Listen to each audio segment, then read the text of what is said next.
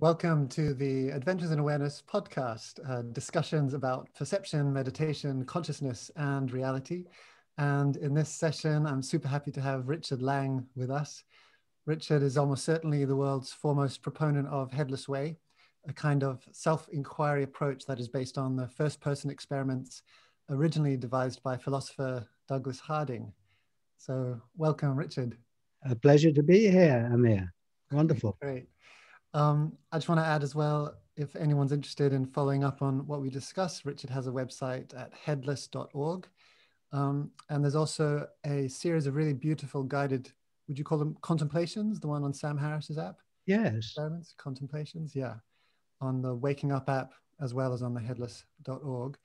And Richard has a really beautiful interview he does with Sam Harris, which you can find online. So I'm hoping to cover slightly different territory because that was such a beautiful interview.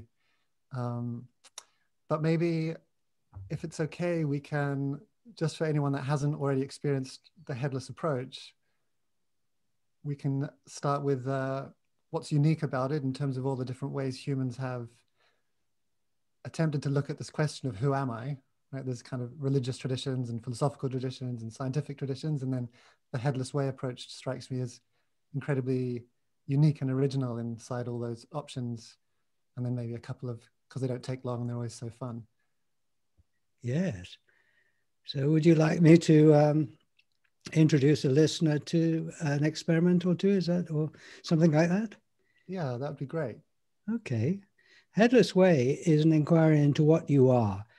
And it is looking at what you are from your own point of view, as opposed to what other people see. What other people see depends on their range, actually. At 6 feet, you might be a person. Well, you are a person. But closer to your cells or molecules or atoms. You're like an onion with layers. Further away, of course, you're a country or the planet, the star. So you've got layers like an onion, and this is verifiable. And the question that I'm asking is, what is at the center of all these layers? So that's a modern scientific way of framing the ancient question, who am I? What am I? And it's important to ask this question, first of all, just if you're interested in living from the truth rather than just convention. And it makes a difference to live from the truth, because if you are wrong about who you are at center, that's going to affect all your life. And also the great mystics have said that at your center is a wonderful treasure. And to live without being aware of this is to live in a kind of dream and is to miss out on something fantastic. So there are some reasons for looking. And the approach of the Headless Way is to say, well, okay, there's this hypothesis that you're not what you look like. At center, you're different from what you are, say, from 6 feet. And the great mystics tell us at center we're a sort of awake nothingness full of everything, or stillness, or awareness, or timeless true nature, all of this. And the Headless Way says, well, let's not believe this. Let's check it out for ourselves and look for ourselves. And it's very scientific in the sense that if you want to find out, how many, petals a flower has, you count them. You look, you don't debate about it, you look. And the same with this, if you want to find out what you are, instead of debating about it, you look. And the simplest way really is just to notice what you look like to yourself. So if you look down, you'll see your body, but I don't think you'll see your head. Your body fades out above your chest somewhere, at least mine does. I can see a bit my nose, I can even see my glasses, but my nose comes out of where? What is above my chest? And I don't see my own head. And I don't see my own face. And where others see my face, I see nothing, no face, space. Instead of my head, I see the world. And now, to make this really clear, I would invite you to point and direct your attention. And you've got to put aside your shyness just for a moment, or that you might feel a bit silly, and just follow this guidance. And so you take your finger and you point at something in front of you. So I'd like you actually to do this because it directs your attention. And look at down your finger at what you're pointing at. And all I want you to notice is you're pointing at something. It's got a color and a shape. And now point at your other hand, another thing with a color and shape and even movement. Now point back at the place you're looking out of. So you could turn your finger all the way around and point back at where others see your face. And what do you see there? I see nothing. Of course, you see nothing. And that's what I call my true nature, this open space that my finger's pointing at. And then if I point out with the other hand, then we have this gesture of two-way pointing, and this indicates this space at center isn't just empty, it's also full of the whole world. Now, there's just a couple of things to say about this. First of all, it's not a wow experience necessarily. It is just the truth. If you were counting the petals on a flower, you wouldn't say, well, it doesn't make me feel any better. I can see it's got 8 petals, but it's the same with this. Just notice what you're looking out of. No one is there but you.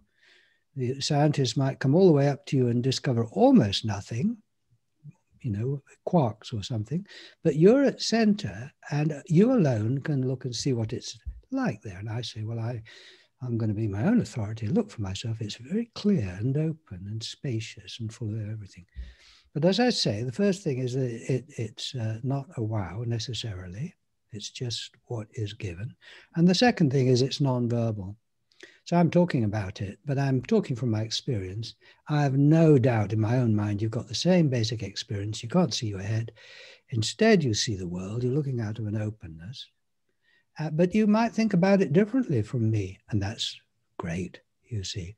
So we are giving our attention to the experience and then sharing our reactions to it. So that's an initial introduction. It's an experimental way of looking into what you are, because that's important. And I would say directing your attention to this openness. So there's other experiments to do, but that's a kickoff, Amir. Yeah. And I've said this to you before because I've been to several of your workshops, and what surprises me about it is that it always feels fresh in a way that if you showed me, I imagine even maybe a great work of art has the same quality, but most things, once I've seen them 10, 20, 30, 50 times, there's a sense of like, well, I know this, I've seen this before, and this has a certain almost surprise. I'm almost faintly surprised. Yes, I know. This is a common response. That it's as if it's the first time you see this, and it's fresh. And of course, that makes sense. I mean, things get, have a beginning and an end, and get old and stale, and you've seen it before. But the nothing here that I'm looking out of isn't a thing. There's nothing here to get old. It's as if it's the first time. So. And then the other thing is, because sometimes people say, well, so what? So much of my job, in a way, in terms of sharing the Headless Way, isn't about sharing the experience, really, in the sense that you can share it very easily. I mean, it takes about 5 seconds. You look for your face now. Look, don't think about it, look. And then what do you see? No face, but you see the world. But then you might say, well, so what? And one of the responses I often give to that is, well, look at someone else now. So I might be looking at Amir, and I see your face, but I don't see mine, and it is face to no face. So in terms of articulating that, I say, well, I'm built open for you. I'm empty for you. It's not face to face confronting. Of course, on the screen I can see two faces there. So we're head to head there. And someone else, if they were looking at us talking in the room, say, they'd see us as separate. We understand that. That's what we look like from that range. But on the inside, my experience is face to no face, and you're given right here in this open space. Well, that is a different way of relating to so-called others. You see that they are yourself. They are within you. This is the basis of love, really. So that's a huge so what. And that, you see, the thing about the Headless Way is that it is an ongoing meditation. If meditation is attention to the way things are. And so this is very practical. You don't have to withdraw and close your eyes and settle down and start with your breath. You can do that. But you can do it. I'm doing it now. And I'm enjoying being space for this conversation, really. Yes. Very practical. And what strikes me as so interesting about this approach is the metaphors that I've heard you use to introduce it. And I'm aware that humans can do the same activity, and the metaphor that they bring to describe that activity can change the nuance of how they interpret or engage with it. So, you know, you can consider something an exercise or a practice, or it can have a goal, like this is a task and there's a goal, or it can be a game with no particular goal. It's kind of playful and an adventure. Whereas you mentioned this has something in line with the scientific tradition, and there's this notion of the science of the first person, where you've called these, because I used to think of them as kind of games. It kind of made it fun for me, but I've heard you talk about it more as experiments. It's like there's a proposition, Yeah, and then you that's experiment right. to see if it's true or not. That's right. A hypothesis. Science, you have a hypothesis and you test it. And if something is true in science, it's true for all observers. And this is the same with this. We have a hypothesis that you are not what you look like, that I am not at center, zero distance, the same as I am from 6 feet or 6 miles or 6 light years. I am no thing full of everything, as opposed to being a thing separate from others. So there's the hypothesis, and let's test it. Now, if it's true for everyone. And of course it is. Now, what we think and feel about it will differ. What it means to us, how we apply it. Now, that's really interesting. But the basic truth is there for testing. And it's really not even, it's certainly not for taking on trust, even if it's, you know, some great sage has said it, because they're not where you are. You know, all respect to them, but they have no authority to say what it's like at your center. And even you don't have authority to say, well, I saw this a minute ago, so I know it's true. Well, you might be remembering wrong. So the thing is to look again. And that is also the hallmark of the Headless Way. It's attention now. And you look again and say, oh, yeah, no, I'm looking out of, you know, a single eye. You can see my 2 eyes there. But when you know, the listener or the viewer can bring their hands in front of them, you see, and just hold them apart and then bring them back either side of your head and watch how they disappear into this openness. And I call that a single eye, single opening. And then you bring it forward and your hands come out of this openness, you see. Now there's a little test. Do your hands disappear and do they reappear out of nothingness? Well, you do it and you give your results, you know.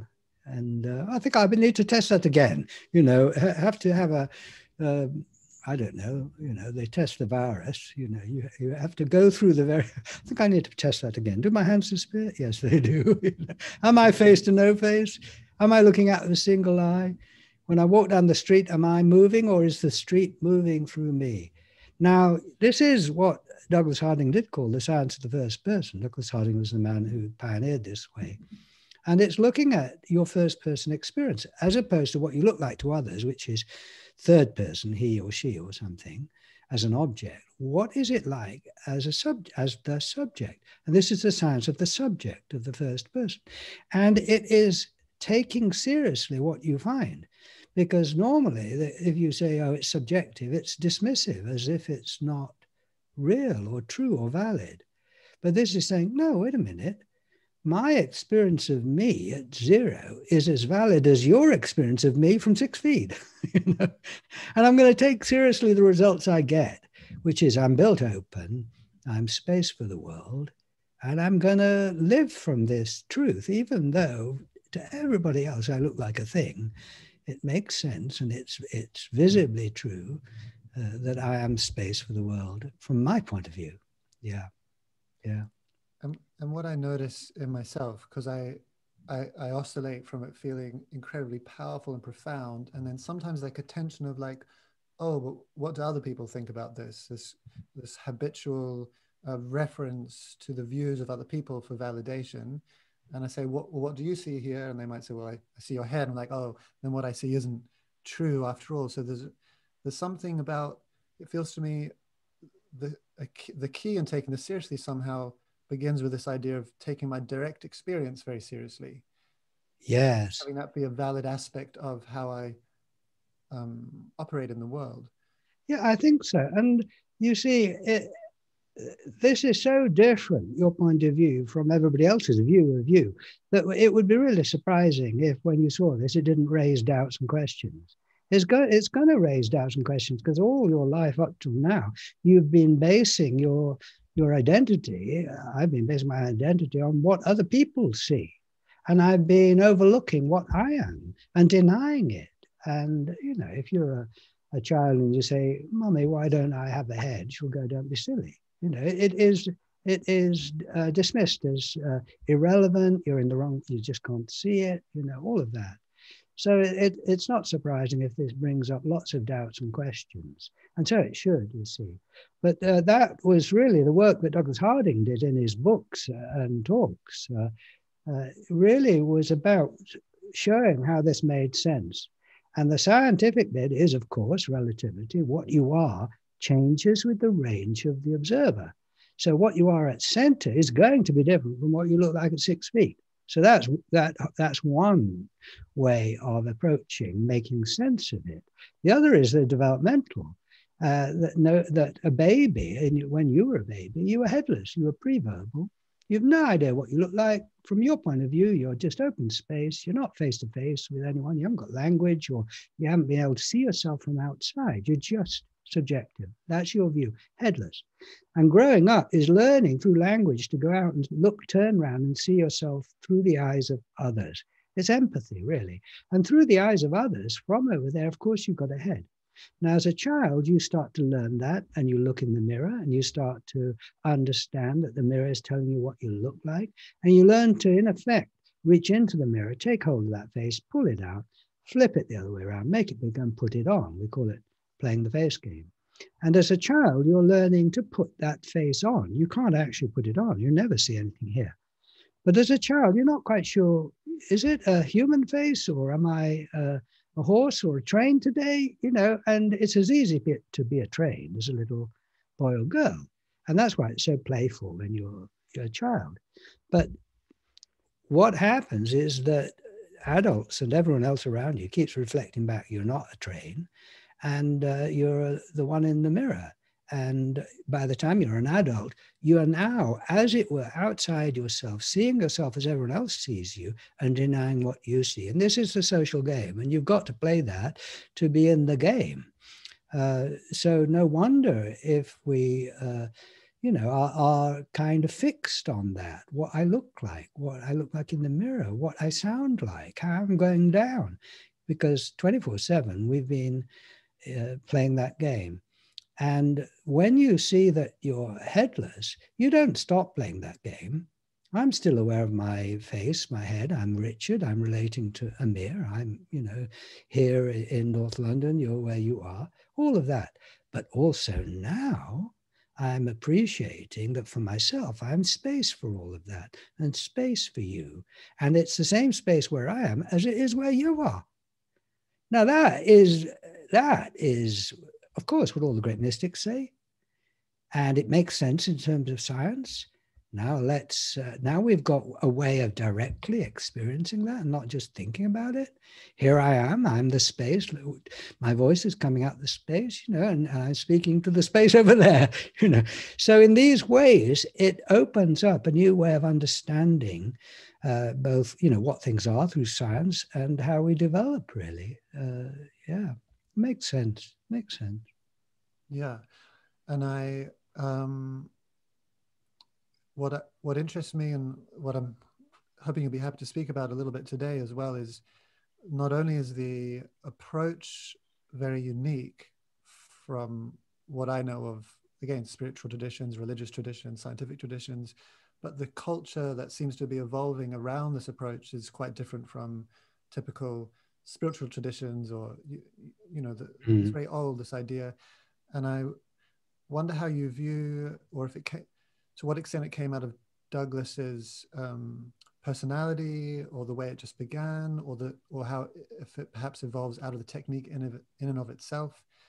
I guess the question is, a group of humans have the same curiosity of like, who am I, or what am I, or they can organize themselves in different ways, and some very hierarchical, or some based on the faith of someone else, or some, and the Headless Way community, you could say, is organized in quite a particular way, or these experiments are shared in a particular way. Yes. Well, with Douglas Harding, very briefly, he grew up in a very hierarchical Christian, exclusive Plymouth Brethren, they were called, very strict. And he decided to leave when he was 21 because he couldn't accept that they were the only true way to God just because they said they were, basically. And it really, he was cut off from his family because if you didn't toe the line, you were out.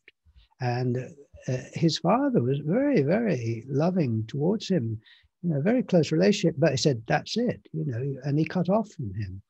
And Douglas, was, however, still interested in who am I and what's the meaning of life. When he was, that was 21, when he was 21. And after that, he started to explore what he was in terms of science and philosophy, as I've just been talking, because he didn't want to then just go into another group and be told what to think. And the thing about science is that it is about experiment, and anybody can do the experiments. And when you discover that you're headless, you can't discover it only a little bit. You can't half see your no face. You can't see it differently from anyone else. And you can't get better at it. There's nothing. Your understanding develops, and your understanding is different from others and how it works out in your life. But the experience, the basic experience, it's itself. So this means that basically we're all equal. We all are equally aware of this openness where we are. You and I now, we have different reactions to it, but it just doesn't cross my mind that you might be seeing it differently. How could you? And this is very exciting. It is a sort of political thing in a way. It's non-hierarchical. It doesn't mean that you can't have hierarchy. There's lots of hierarchies going on in our lives, and you might know something more about, audio recording than I do, so I would defer to you on all of that. But in terms of our true nature, it's ridiculous to defer to anybody else because you've got it 100%.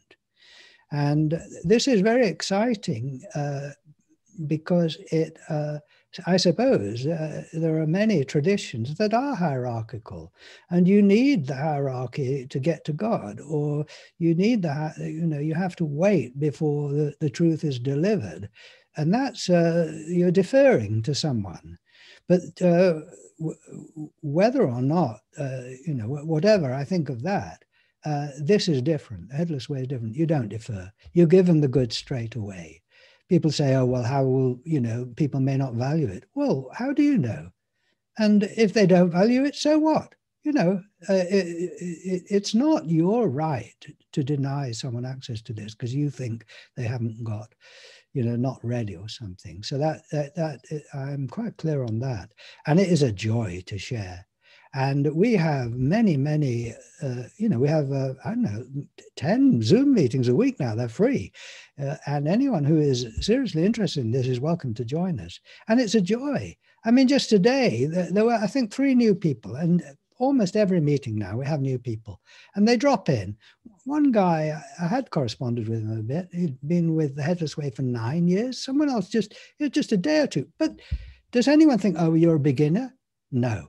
You've got just the same access to this as everyone else.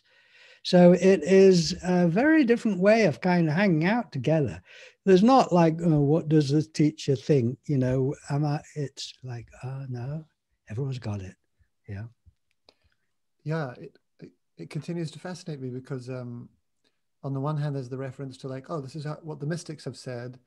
And then in this case, it's an emphasis on verify it for yourself in your direct experience in this moment. And you don't have to trust your memory either. You can verify it now.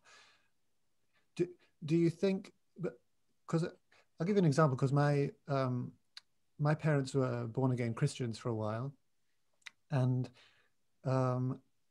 that there's a sense there of arriving at a truth that other people haven't seen yet. There's certain parallels there's certain parallels in Headless Way between like scientific investigation. There's certain parallels, as you mentioned, mystics, of it being like a spiritual path or some kind of liberation being found. And with my parents, they got very excited, as many people do. They started a fellowship. You know, they also were not interested in hierarchy. They started a fellowship among friends, and they would meet on Sundays and they'd read and they'd discuss. And and it didn't take very long, you know, a few months or within a couple of years before someone came along from another church and kind of integrated into the community, and then started saying how, well, we've got to look after those that are lost and the sheep, and we need a kind of, I don't know what term he used, like a priesthood. And kind of before too long, my parents had been kicked out of the little fellowship that they'd started because they refused to sign an obedience form, you know, of allegiance to the person, the self-appointed priesthood in this like little thing. But a lot of it was, in some ways, is similar. You know, a born-again Christian might feel like, well, you just accept Jesus and that's it. You kind of see it, and people have these experiences. But so again, just kind of coming back at this question from another angle, do you feel like the Headless Way community has resisted that out of the force of the personalities in it, of like, well, we don't want to do that old tied route? Or is it just the strength of what is being looked at resists that organically? Like it doesn't take a lot of effort to resist people that come in and want to set up a kind of hierarchy. It's just, well, look, how are you going to know more than me? Just point back. I've got it as much as you do. Well, I think that human beings can corrupt anything. You know, so I wouldn't put it past someone to corrupt the Headless Way in a way, you know, you know, somewhere down the line, who knows? One isn't claiming any kind of perfection in terms of how one lives it, you know, but you can't, the source itself can't be corrupted.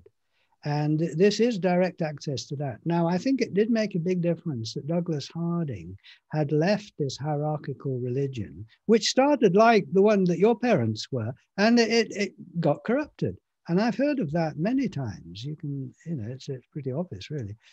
And Douglas Harding, however, you see, he didn't come at it from a religious, really, point of view. He came at it from a scientific, philosophical thing.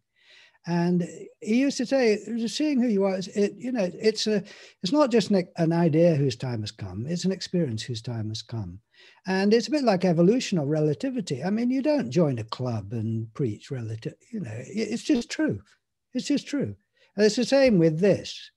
But Douglas, because he really thought it through clearly and worked it out, you know, for himself, he was very clear that you can't get any better at this or worse at this, and it's just true, and it's nothing to do with organized religion, and that's the problem usually, is organizing it.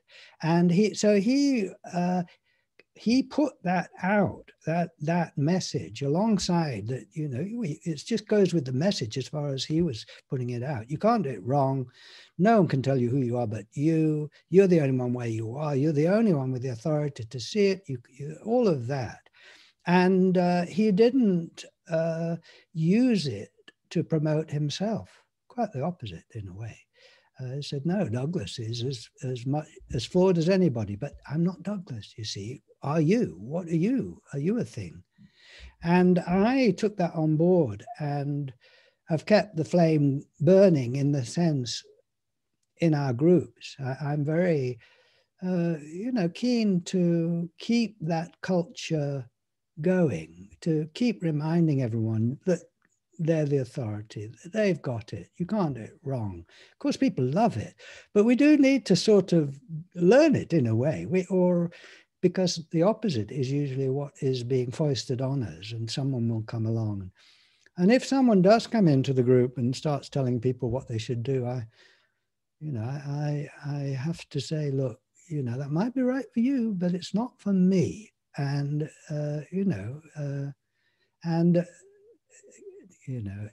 of course, once people recognize what it is in that sense, they love it, and they will, you know, they will defend it, really. Yeah. I can see the beginnings of, I don't want to call it corruption, but because I mentioned to you before how I'm aware of certain, I think, Buddhist traditions and certain traditions where they seem to refer to similar observations but they're often kept secret until someone is deemed ready. It's like when someone is, they've had the right prerequisite realizations, or they're at a certain stage in the development, or what have you. And that always seemed very confusing to me until I was with my partner, and we asked, this guru had just told us like a secret, and we'd been sworn to secrecy or whatever. And it was like, kind of heard this elsewhere in like Headless Way gatherings, and I kind of already know this one, but okay, I'll keep your wording of it a secret. But she was like, well, why is it a secret? Genuinely asking, very genuinely, why is it a secret? This is very valuable, interesting information. And he said, because if people aren't ready for it, then they won't value it, and then they might not come back for it when they're ready. And it struck me as, oh, I understand that point of view. It reminded me of, not that I'm Christian or anything, but there's that phrase that made famous by Jesus, I guess, you don't throw, what is it, pearls to swine or something. Oh, yes. And I know this is a long introduction to this question, but as you know, I've been sharing these experiments in different courses and workshops I do, and I tend to save it for week 3. I also have that feeling of like, oh, if I get people relaxed enough, the profundity of this is more likely to land with them. And I'm always aware there's some people who just, they have the so what reaction. And I feel like, oh, if I can prepare the ground in the right way, there'll be less so what and more like, oh, wow, this is amazing. And of course, if I kept going that route, then it might be like, well, people need 3 years preparation before I tell them, or maybe they need 5 years or whatever. And again, so I'm curious, that obviously hasn't developed in the Headless Way. It's like on the cover of the book. It's, Yes. You come up the stairs at Psychedelic Society and say, oh, you can't see your own face, can you? Like, that's it. It's how he's given the secret away. No hesitation. Well, in terms of my own approach, I took to heart what Douglas Harding said to me once. He said, Richard, don't rely on this for your income.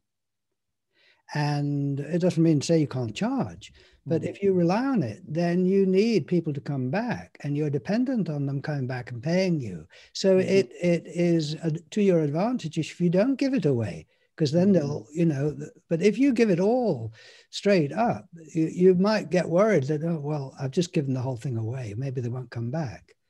So from that point of view, it was a very wise thing for Douglas to say. So I haven't relied on it for my income. So and then after, when that frees you, you see. And I used to try and, I give an introduction and all of that. Douglas used to give long introductions. It got longer the older he got, really. And I eventually found my own way, which is, and I'll probably change, which is to give it just go straight to the experience. It's really respectful of everyone. You say, you're the authority, and here you are. Now you've got it, and it is also very interesting.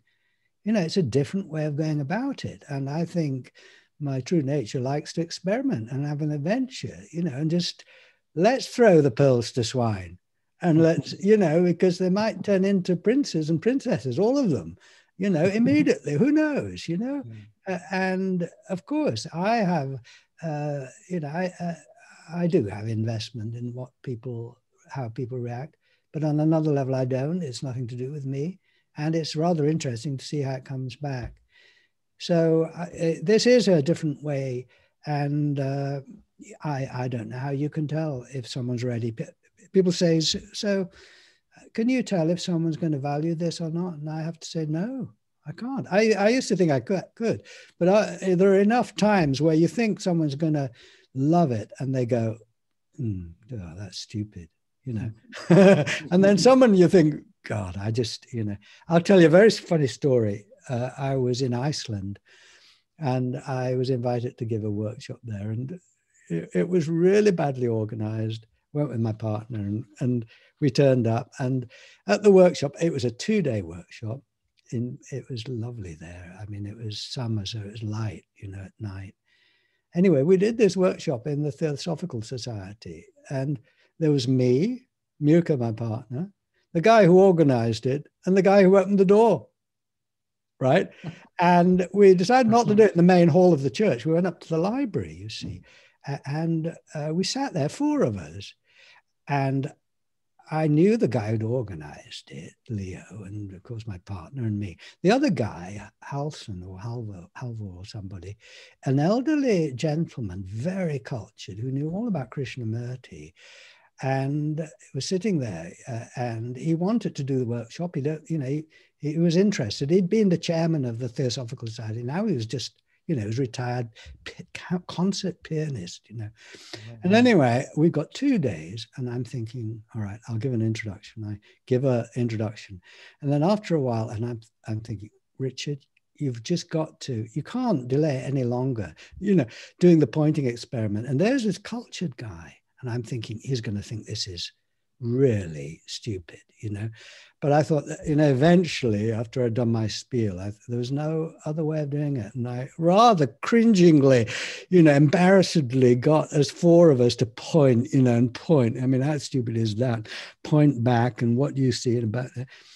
There's a pause, and I waited for it. I waited for him to go, and he looked up and he said, "That is pure genius."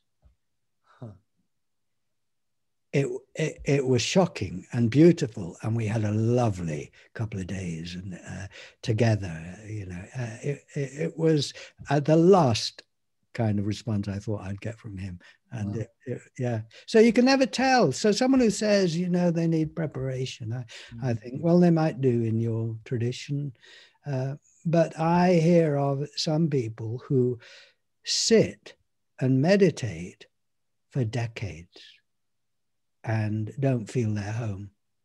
And I think, what is going on there? That is really inefficient. And you're building up your idea of what it's going to be, when actually it's just being yourself. Yeah. Hmm. And so do you perceive this seeing as synonymous with what other traditions call enlightenment or awakening or coming home? Well, if it's not, it should be. I mean, I can't comment really, because I'm not an authority on those things. So, that you just walk into an argument about what enlightenment is.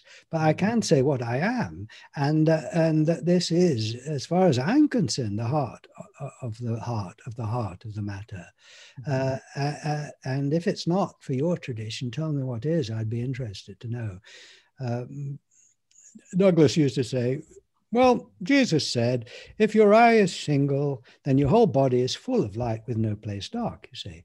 And he said, well, obviously he's talking about a single eye, and you're full of light with no place dark. And then he'd say, and if he didn't mean this, he should have.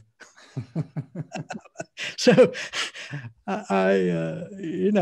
but when you're home and dry, you don't have to fight all those other battles, and I think we've got something so good going. It will speak for itself, really. It does speak for itself, and yeah.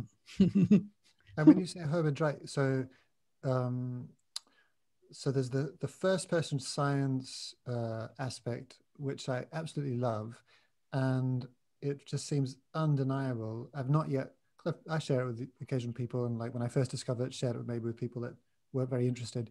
But I didn't find anyone that would deny that they can't see their own face.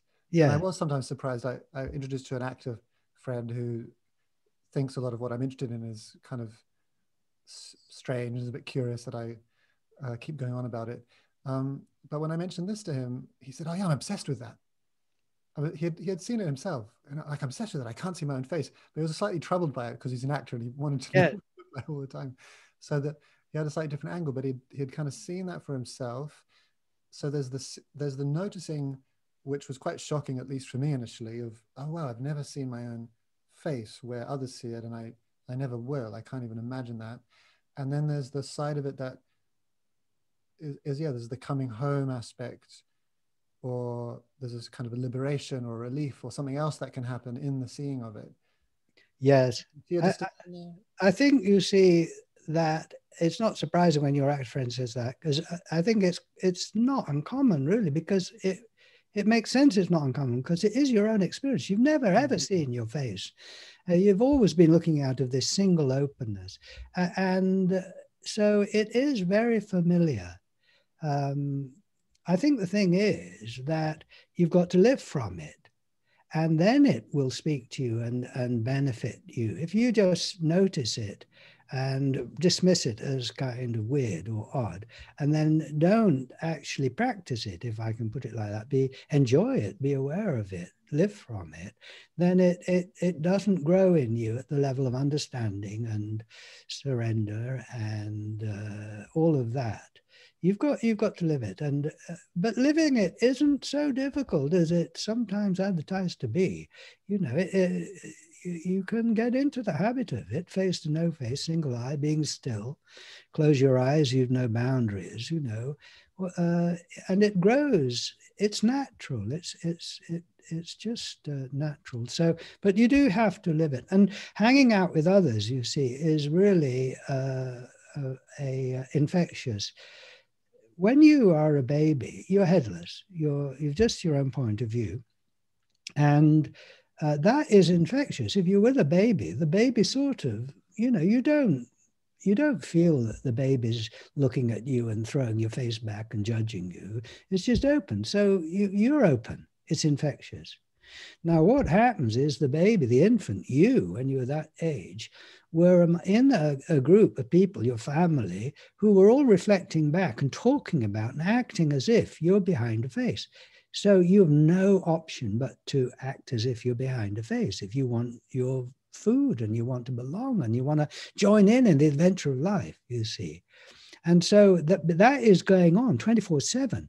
So you can't resist it, but you don't want to resist it. So, and you're giving it back as much as you're getting, because you're saying, I'm Richard and you're Amir, to the other children and the teenagers. You're in that milieu. And the idea of being headless is just not on the agenda, and no one's talking about it and no one wants to. So you can see how it is infectious through society.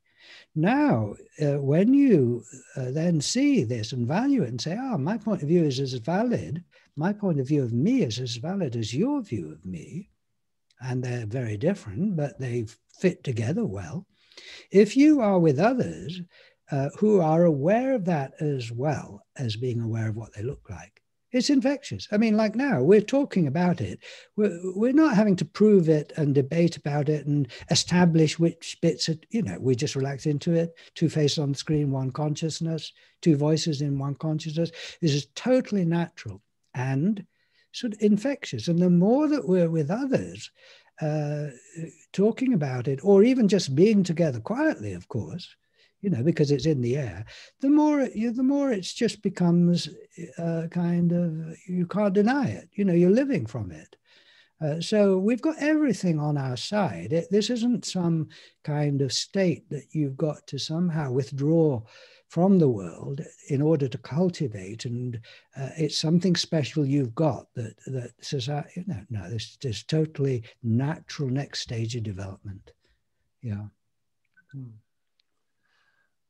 Speaking of stages, I was also struck again the difference between what I notice in the headless community, or the approach of the books and the exposure that I've had to it, versus, say, some of the let's say Buddhist traditions, and some of them are, there's different ones. There's obviously the Zen traditions, which it sounded like Douglas Harding had a lot of affinity with, but then there are, say, some Theravada or Tibetan traditions that have very elaborate maps and stages of which realization you have when, and on the one hand, the Headless Way books are kind of full of maps and diagrams and stages, and there's the child and this and that. But once there's the seeing, there's kind of, there's living from it, but there's no like, the experiments are laid out in a certain order. Oftentimes you often point out, then in, and then back out. There's a kind of logic to that.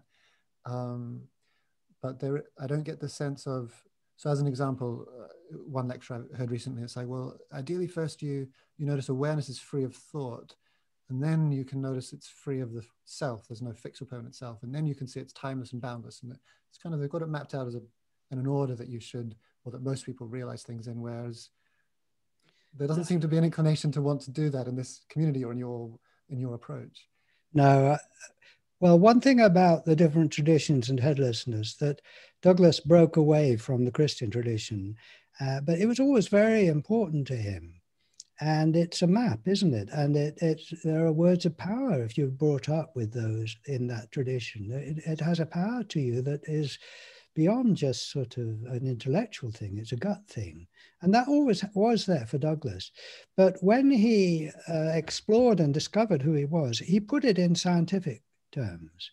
And that was free of that, free of that. It was not dependent on that structure, whatever religion.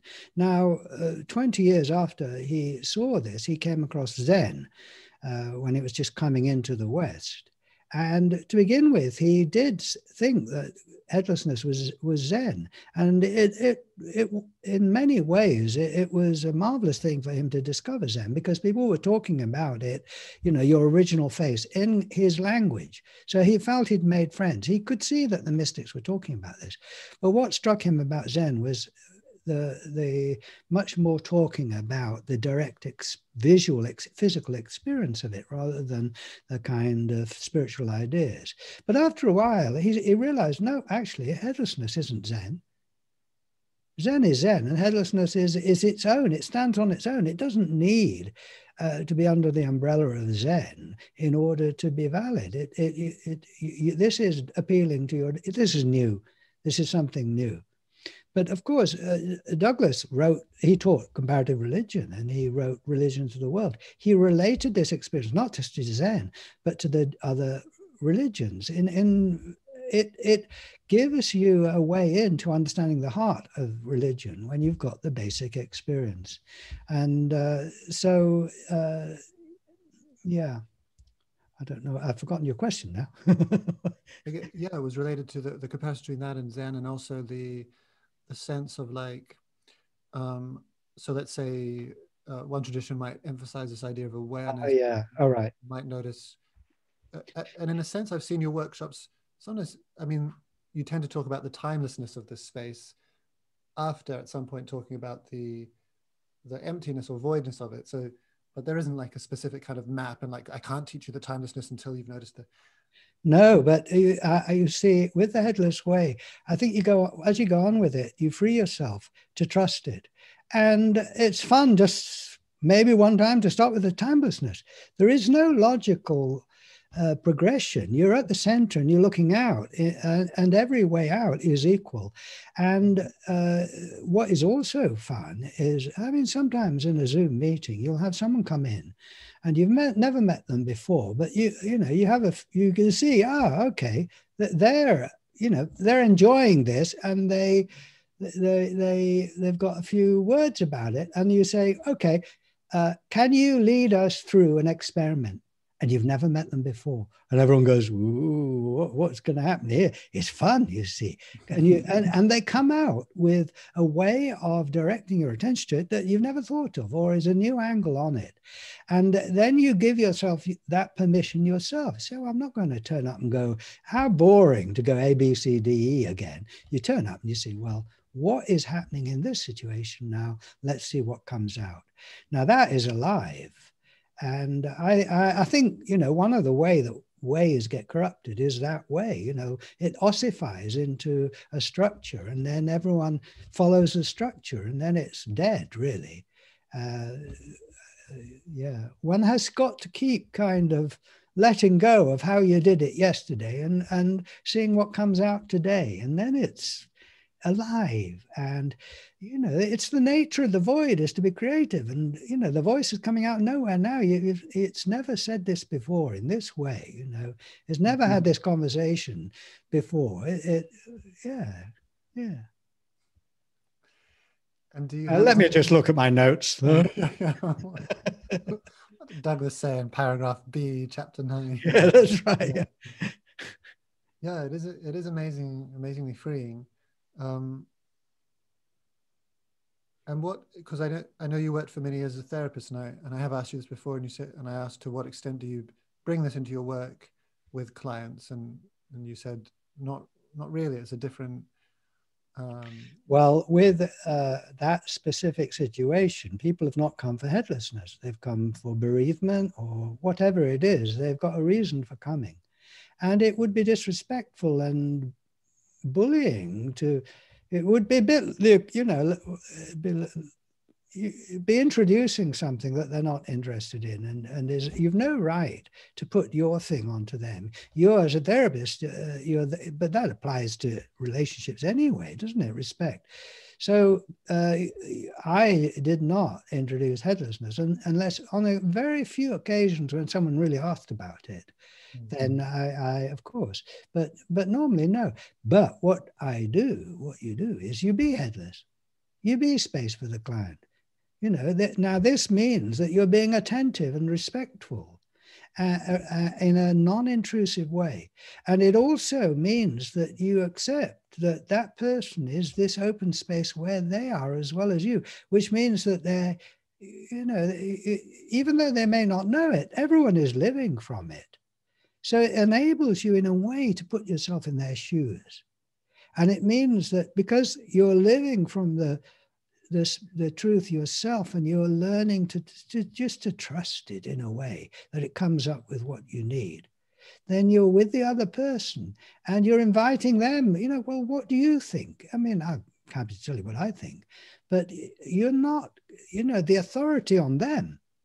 You can help them, but you're in, you know, so it's you're still living from this. And that is a very significant thing when you're with someone else face to no face, even if you say nothing. And I don't go round, you know, in the shop saying, I'll have, you know, a pound of butter, please. But have you noticed you can't see your face? But I'm aware of it, you know, and that changes your relationship with everyone. It must do. And so when you say living from there, am I right in thinking that means to be aware of it? There's no specific kind of manual of like, this is how you tie your shoes from there. It's like, I'm aware of this as I tie my shoes. I'm aware of this as I ask for the butter. Yes, that's right. And I think, you see, there was someone who came to a meeting recently, and he'd been aware of the Headless Way for some years. And eventually he came to a meeting.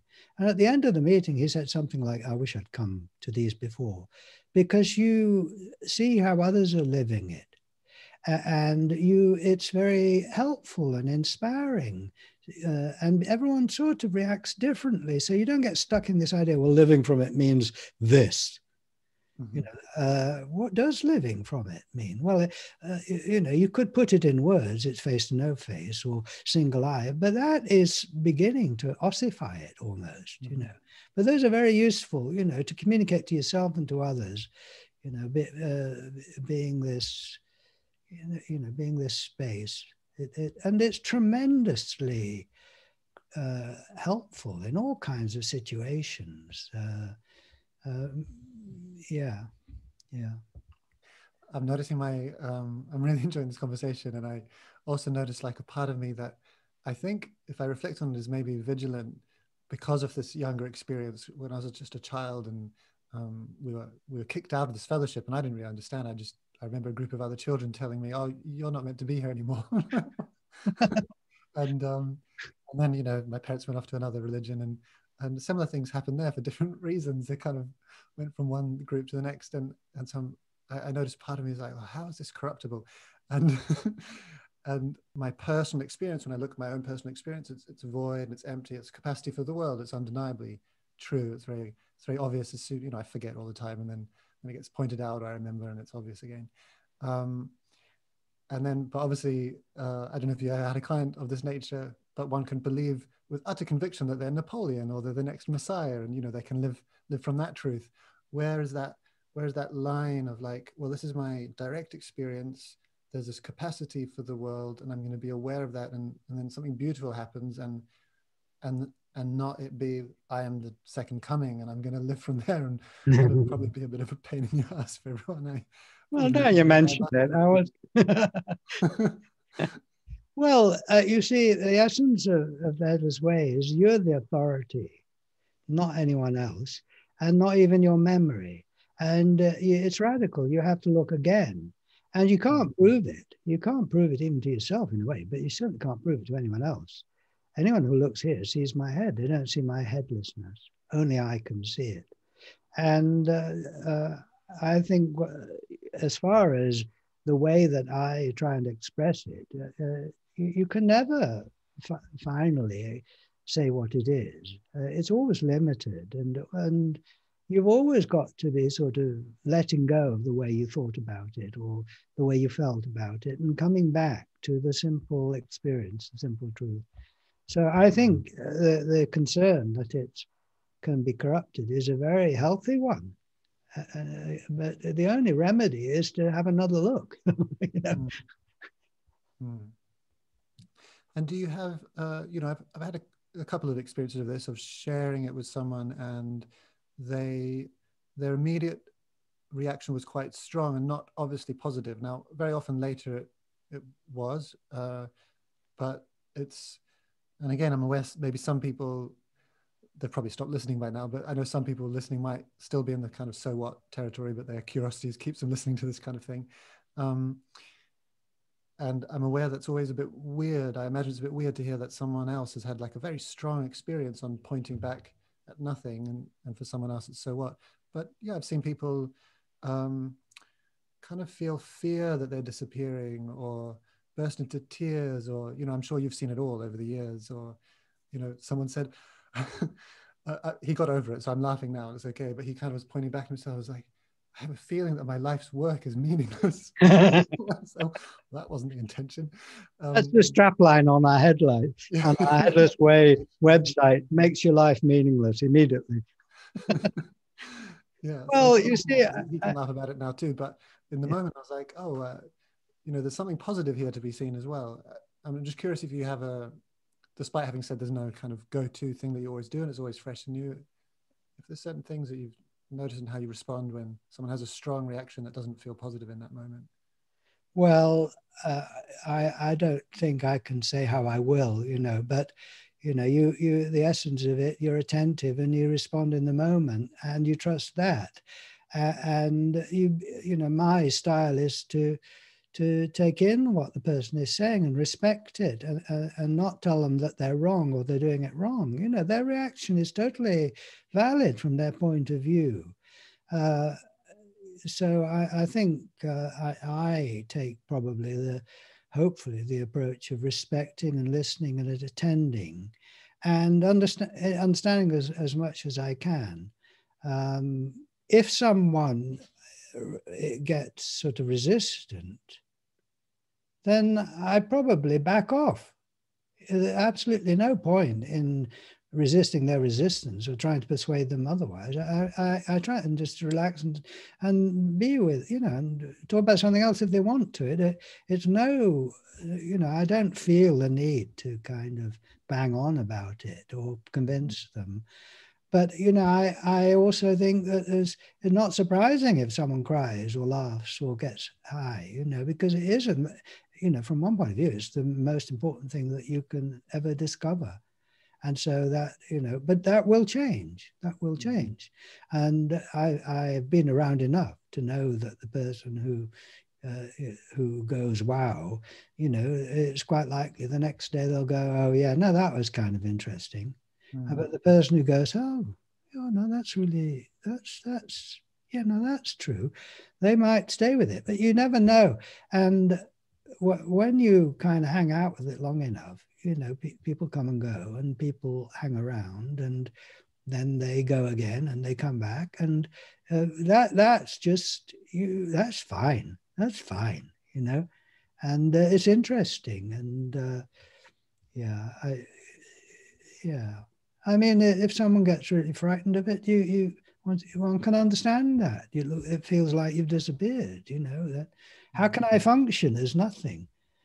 But the fact is that you've been functioning as nothing all the time anyway, for a start. There's nothing new. True, yeah. Yeah, and it does work. But this is where it's for exploring and testing out. Yeah.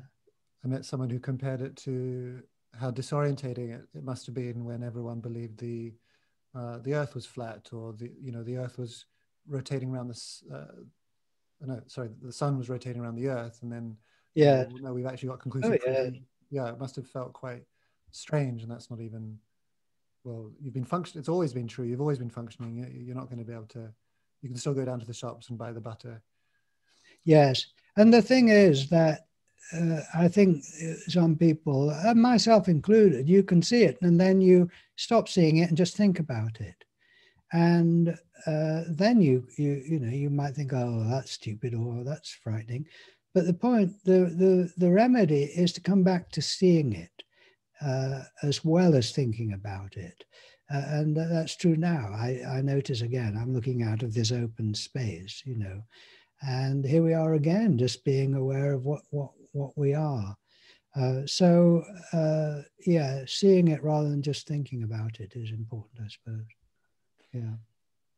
And this is like just a curiosity, but with, you started being involved in this some few decades ago now, right?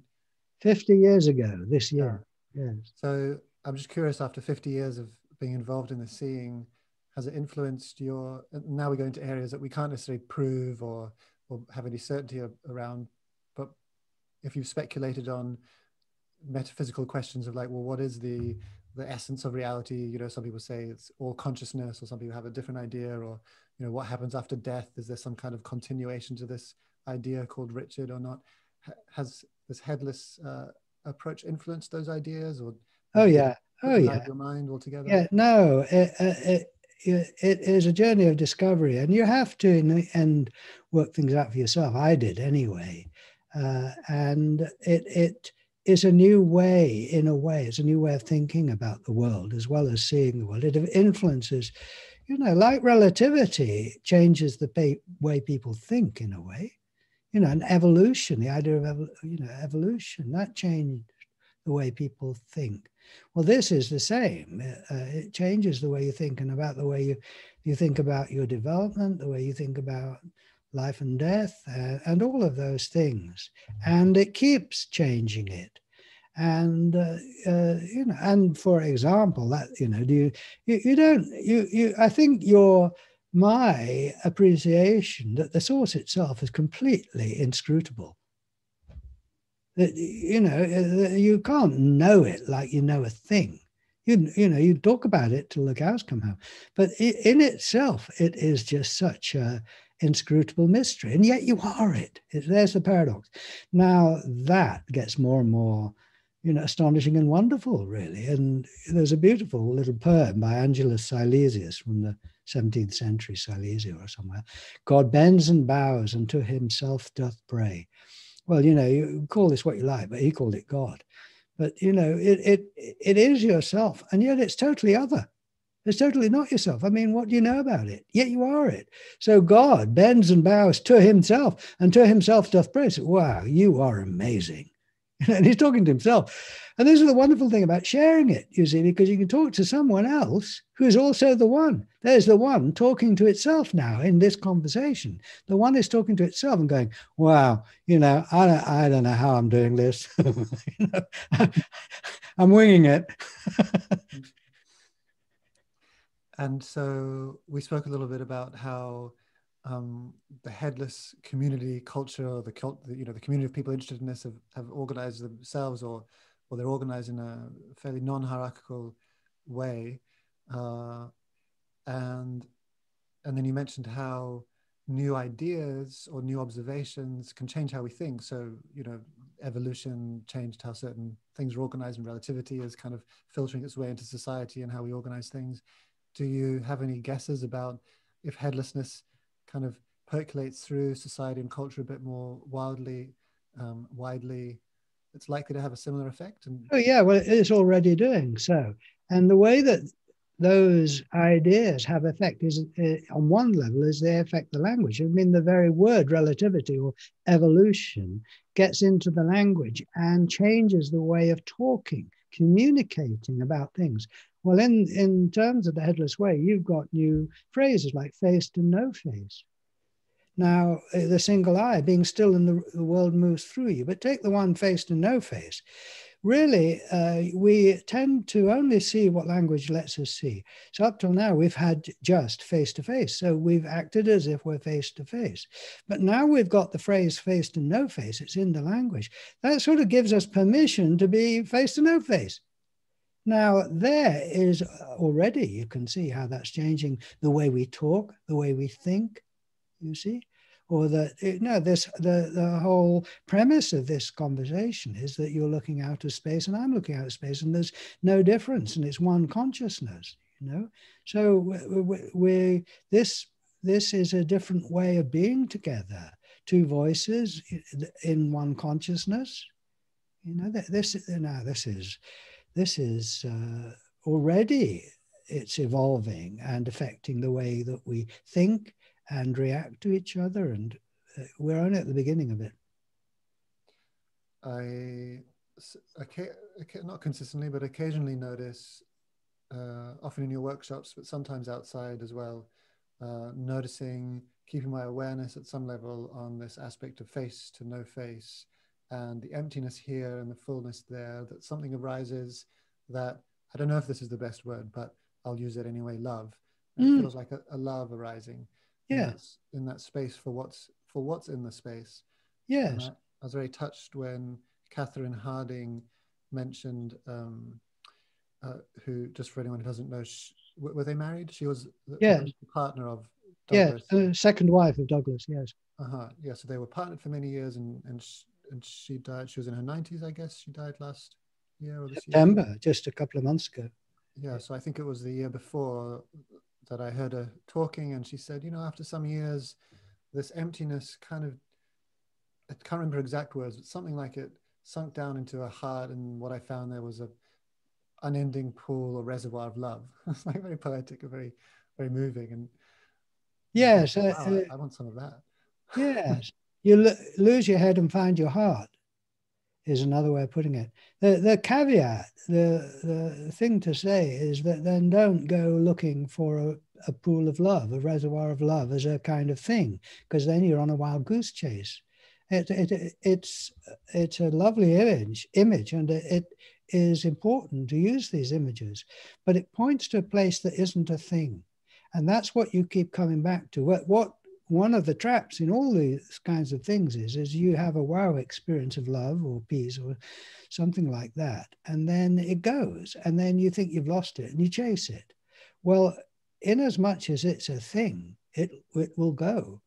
Even the deepest experience of love or something will go. But the source of that, the knack, the art, is to keep returning to that source, which isn't a thing, and then wait for the next thing to come, rather than try and recreate something. So, and it will come, but it won't be what you thought it was going to be. The other aspect of this I'm fascinated by, again, is how my whole life, when I had looked down at my body, there was no head at the top of it, but someone else had to point it out to me. I know, it's embarrassing. And then when they did it, it was surprising. It continues to be surprising sometimes. Like, oh, there's still no. So I need to get a refund. There's no head at the top of this body, and I'm just curious, you know, as the science of the first person develops or continues, that I'm curious or excited to think, well, there might be something else that's kind of just always been true, staring me right in my face in my experience, and someone else will one day notice and say, hey, I've noticed this. Not only do you not have a head, but you know, hasn't been discovered yet, perhaps. Oh yeah. Well, your true nature, I would say you can't go any further than that. You know, it's not an appearance of something else that is currently hidden. It's not an appearance. This is the bottom line. So in that sense, I would say I'm quite sure in that sense that I'm home.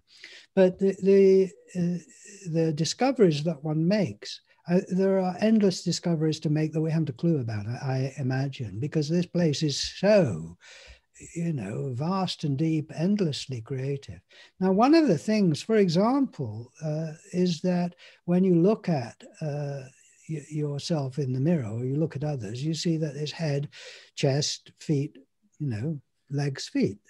But when you look at yourself, and you probably have to draw this to see it, you're upside down. Your chest is at the bottom of the field of vision, and your legs are about halfway up, and you're upside down. Now, that is, it's only recently I've really taken that to heart. I'm not at all like the one in the mirror. I'm upside down, and my body's stuck down at the bottom into the nothing, you know. And these things, I think, will come to us in different ways, and there'll be quite new discoveries to make about the world. I think we've only just, touched the top, the tip of the iceberg, really. And this is, Douglas said to me, he said, there are much deeper fish in the sea of being than we've ever seen yet. Much bigger fish in the sea of being than I'm sure that's true. And this is the life, you see, living from this is a life of creativity and adventure and discovery. And it really is. It's not like you're ticking off the boxes, what is next in the spiritual journey. It is a journey unfolding, and genuinely new things coming out every day. It is, you're sitting at the oracle, listening to the oracle speak, and most of the time you don't understand what it's saying. And it's exciting to me, this idea of a culture where you can turn up at a meeting where this is being discussed, and it might be your first time, and you'll notice something true that everyone confirms is true and that no one had noticed yet. That happens all the time. Yeah. And it may not be, your body's upside down. It might be just the tone of voice. There was someone a couple of days ago who came into the meeting, a young guy in Japan, and I'd never met him before. His mother had been to a workshop in Tokyo, and she said, look, I think you ought to look at the website. He looked at it, got it, came into the meeting, and I think enthralled everybody to have this person just turn up. And his way of putting it was his own, and no one else quite said it in that way. It was quite poetic, really. And we were all inspired, and he was inspired, because he was able to communicate his experience to a whole group of people who were saying, got it, yeah, wonderful. Never heard it like that before. Well, that's amazing. Yeah. It's wonderful.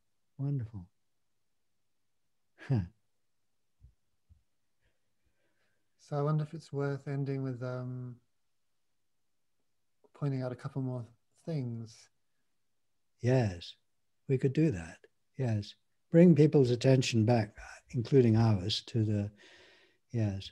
Well, one of them that is, we could just do a little bit with eyes open and a bit with eyes closed, just to show that it works with eyes closed. But the single eye is a wonderful thing. And if you can see us on video, that's great. If not, you can still do it. You hold your hands out like binoculars, put your fingers together, 2 round holes, or take your glasses off if you want. And you see 2 holes there. And now you bring them on like putting on glasses, and you see the dividing line disappears, and it's just 1 hole. See, and then you bring your hands back and it disappears. So this is the single eye, just 1 opening here. Now, when you look at this, so there's the view out, the colors and shapes, the room or wherever, and the view in is no thing, but there's no dividing line. So just notice a few things about the view out, bring your attention to, is that anything you look at, like my face on the screen or any object in front of you, has got a boundary with things all the way around it. It's within a context. Anything you look at is a thing within a group of other things. Now look at the whole view out. You see how it fades out all the way around. Is there anything around it? Well, no. It just fades out. There's nothing above it, nothing below it. So it's not inside anything. Now, when you look at an object within the view, you can say, well, that's bigger than that or smaller than that. It's relative. One thing is bigger or smaller than another. Now look at the whole view and ask yourself, how big is it? Well, there isn't a second view on the right to compare it with. So you can't say how big it is. I can't. How wide is it, you see? Well, it's as wide as east is from west. It's just wide. very wide. Very wide. So the other thing is you can measure a distance between two things, between the lamp and the cup, or between the cup and the pen.